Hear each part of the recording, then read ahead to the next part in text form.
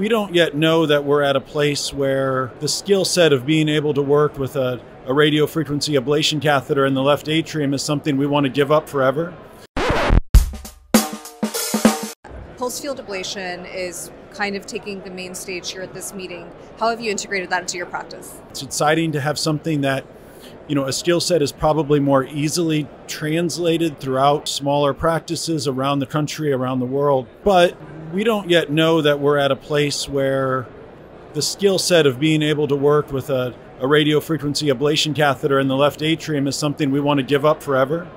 And I think as we continue to train electrophysiologists that are then going to go out and practice in the world, I think you run the risk of training people who lose that skill set if all you do is PFA for the 2 years that you're in training. And so then that, brings very difficult clinical questions as far as, all right, which patients do you choose for PFA? Which patients then do you reserve for radiofrequency ablation? And how do you make that distinction before the case?